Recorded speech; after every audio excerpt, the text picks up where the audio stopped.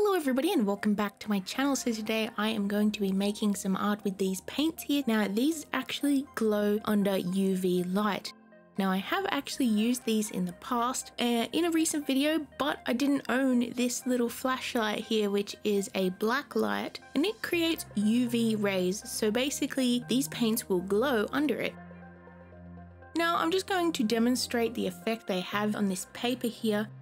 As you can see, it basically just glows under the light, but the paper behind won't. I have some rough ideas of a way that I could use these paints specifically so that they sort of change the look once they are glowing under the UV light. Now as you can see, I'm just smearing the paint around a little bit and you can sort of get a rough idea of how these look on the black paper that I'm going to be using today. Now using these in the past, I have found out they are quite transparent, they're not very opaque.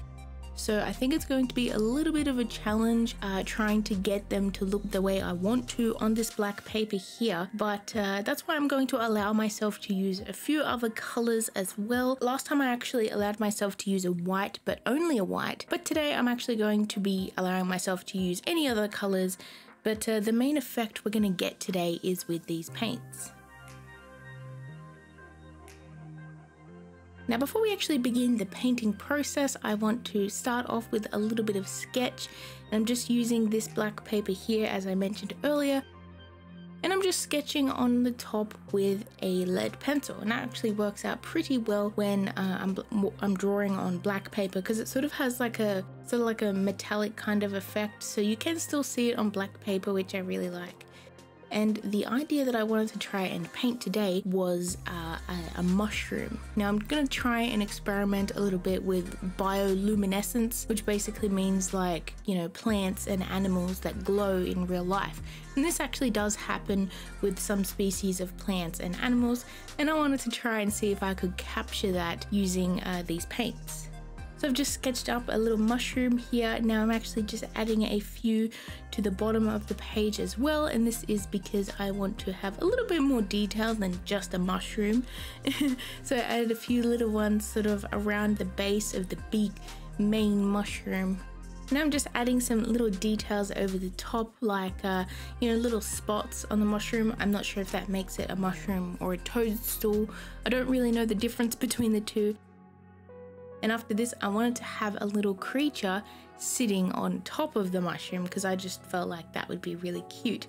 And I came up with the idea of the creature being a frog. And honestly, his face looks really cute. He does look kind of derpy, but I'm hoping I can fix that up in the painting process. But I kind of just want him sort of like sloped over the mushroom, and his like little front arms are sort of hanging down, and his back is more towards the back side, so you can't really see it too much. And he just looks like he's lazily chillaxing there. And yeah, it's my rough idea for the sketch, and I think it looks pretty cute.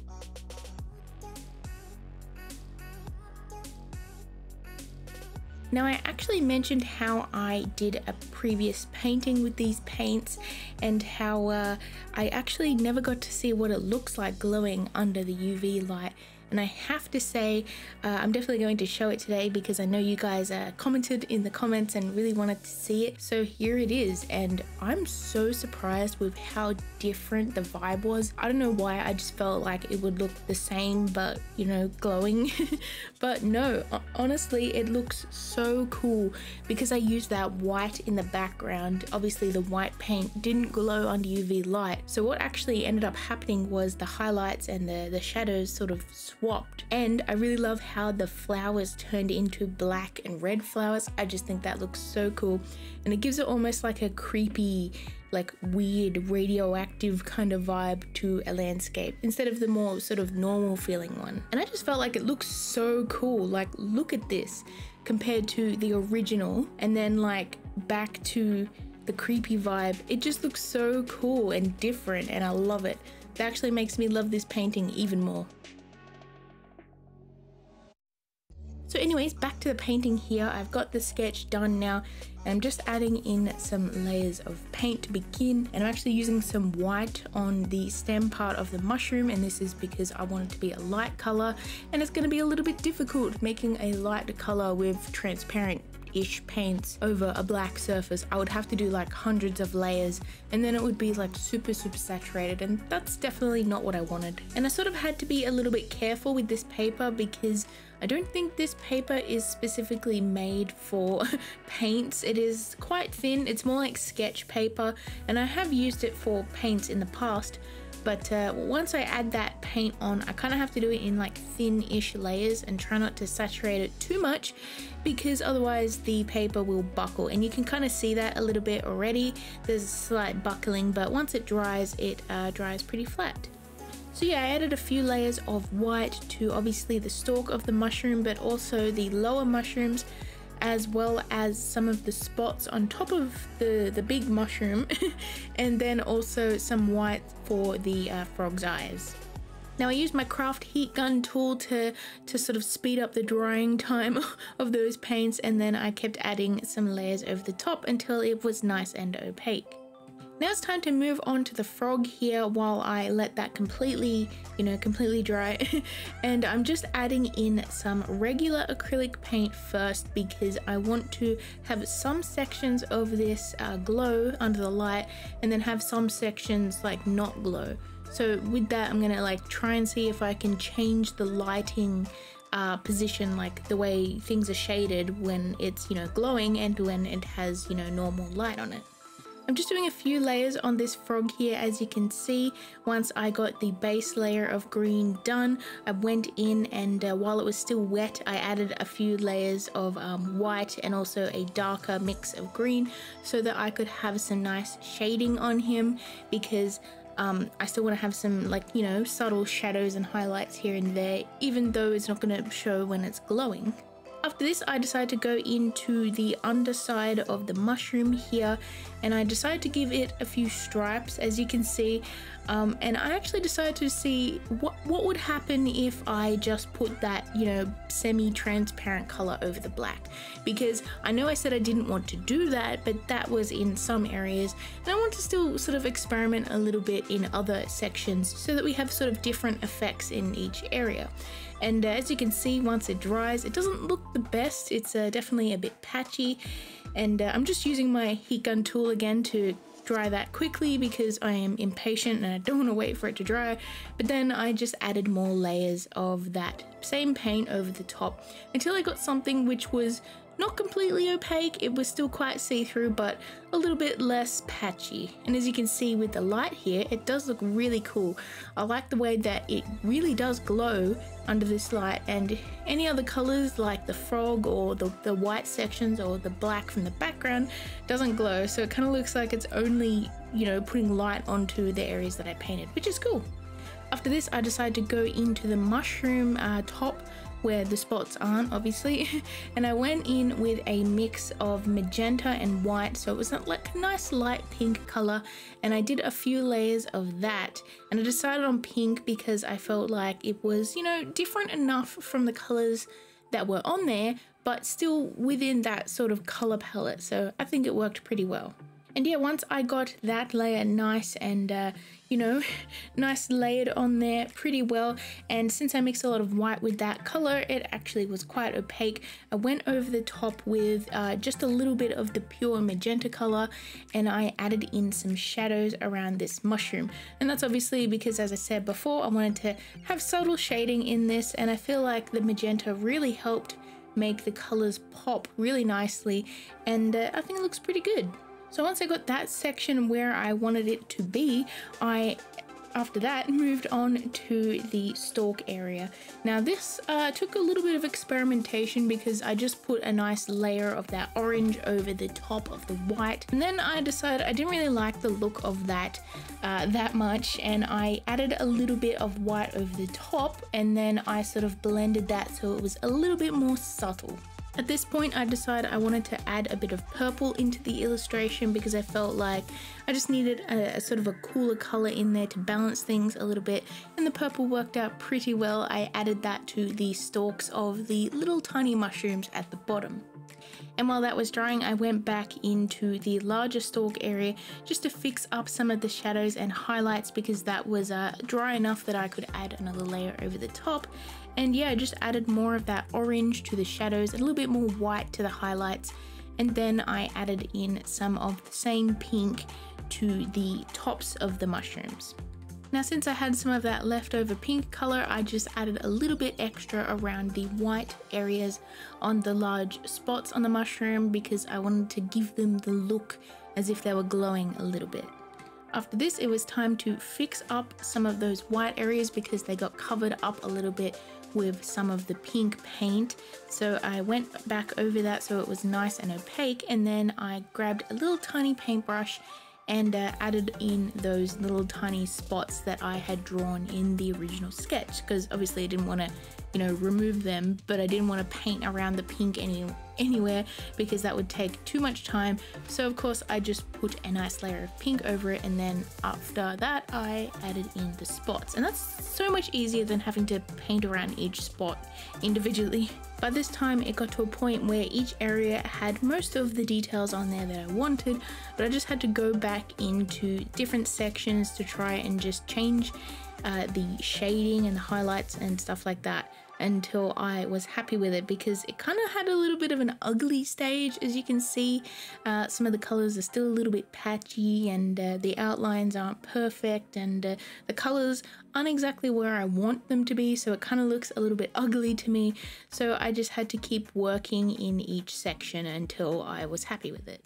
So now we're up to the fun part here, and I have got out some of the fluorescent yellow paint, and I'm adding it onto the sections of the mushroom that have all of the white spots. So basically I had to trace over all of those little white spots with the yellow so that they would glow.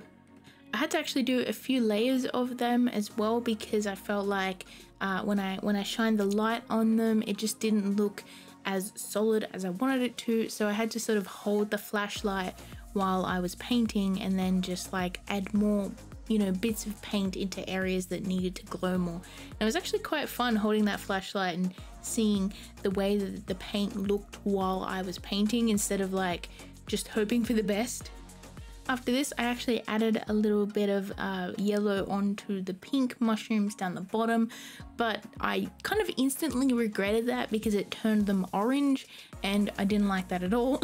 So I basically just painted over them again, and then added in some of that pink fluorescent over the top, which is what I should have done in the beginning. And yeah, it looks pretty cool. After this, I went into the frog and I used some normal yellow paint, not fluorescent yellow paint, to add in the area below his mouth where his chin is. And then after that, I added in some like darker green colors to add some shadows on there, because I just couldn't be happy with it. And then after this, I added in some fluorescent green to areas on the frog and on the mushroom where I wanted some more, you know, brightness and color.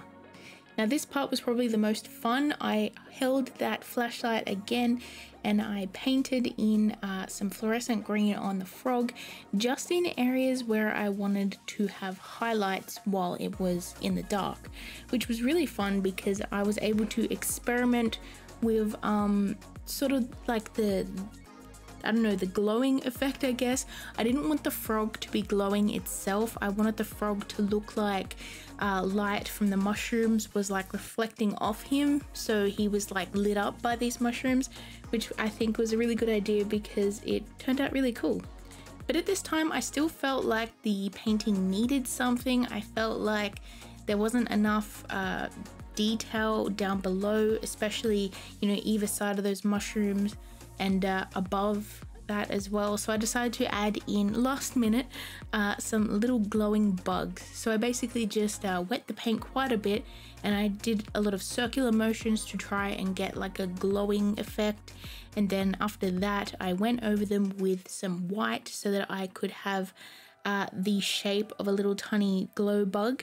And then once that was dry, I painted over the top of it with some yellow, so it would basically glow more than the effect around it. And then after this, I wanted the effect to be even more apparent.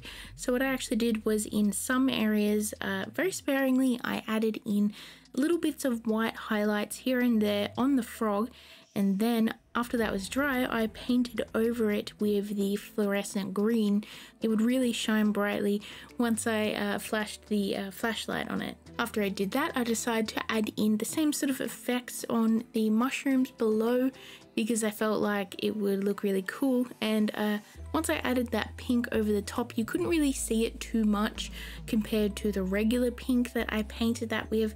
So that was really good because it would be more obvious once I, you know, showed it in the dark versus the light. After this, I felt like it still needed something to solidify the details and just add a little bit more color. So what I actually did was I took a purple Posca pen, which is a paint pen, and then I added in an outline all the way around the outside of it. And I also added in some outlines around some details like the frog and some of the spots on the mushrooms as well. And for the frog, in some details, I actually took one of my fine point paint pens, and then I added in details like the eyes. I outlined some areas like the mouth and the feet and stuff like that. And I actually really like the way that it looks because it adds a nice pop of color. It adds more purple to the top part of the illustration because at the time there was only purple at the bottom. And the colored outline really gives it a cool effect too because it kind of, you know, enhances that sort of psychedelic kind of vibe. And I feel like it really brought the whole thing together quite a bit more, which I really like. So anyways, here is the final results of it when it is, you know, in normal lighting. And I think it looks really cool, but I feel like it looks so cool once it's, you know, in the dark and the UV light is on it. I just think the colors look super interesting, and I love how the mood changes once it's in the bright light and then it's in like the dark light and it's glowing. I love it. I think it looks awesome. So anyway, thank you guys so much for watching. I hope you enjoyed this video. This was super fun for me to experiment with, and I'm glad I got to get these paints out again for a second video because they're really fun. Interesting to try, but you know, once you get the way of how they work, you can really do some really cool stuff with them. And I'm really glad I got to actually see how the other painting worked as well. It surprised me. It was really cool. Anyways, thanks again. I hope to see you in my next video, and I hope you're all staying safe out there. And yeah, comment below what you think of this painting and if you've tried these paints at all. I really like to hear your opinions on stuff, and I hope to see you in my next video. Bye everyone.